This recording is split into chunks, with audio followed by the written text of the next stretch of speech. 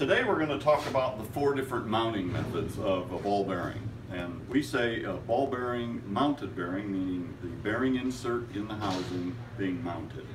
So typically this is how you receive the unit. They're assembled all here in Charlotte.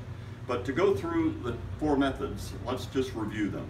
So this would be a ball bearing insert with set screws, probably the most common and recognized shaft attachment method in the industry.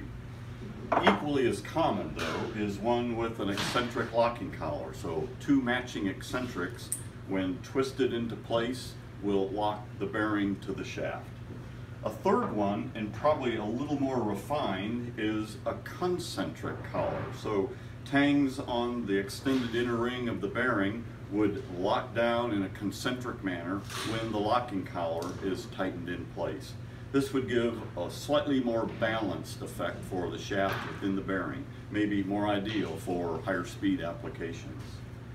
And the 4th mounting method is using a tapered adapter sleeve, and it will come assembled as you receive it, but it consists of a tapered adapter and then a locking washer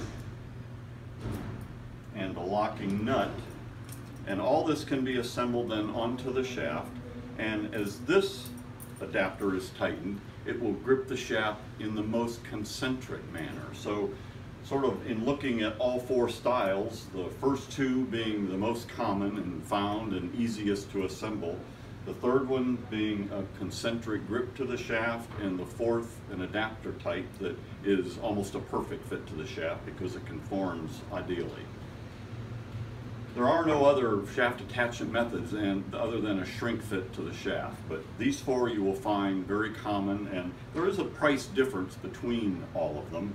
The beginning 2 are probably the most cost effective, where the last 2 are going to be a little bit more just because of additional hardware, and they do take a little bit more time to install, but there are some added benefit as a result.